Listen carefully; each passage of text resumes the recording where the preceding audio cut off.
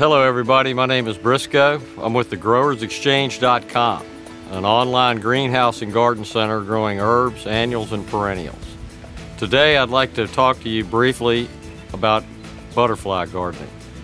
The list of plants and the list of butterflies are extensive, so today I would like to stick to a basic overview of planting a butterfly garden.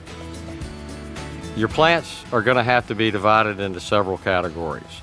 First off, we have host plants and we have feeder plants for the butterflies. The host plants are plants that the butterflies will actually lay their eggs on, and the caterpillars which hatch will consume the leaves of that plant.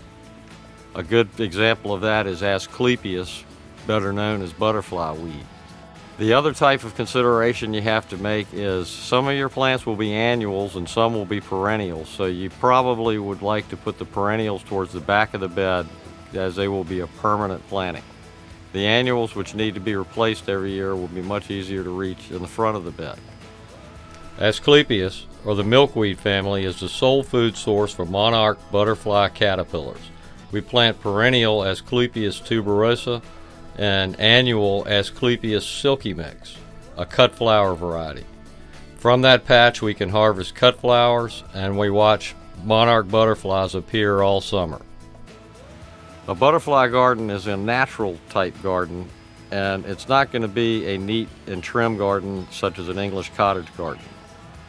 The plants are going to grow wild, and you need to choose flowering plants that will flower between midsummer and late summer, when butterflies are most active.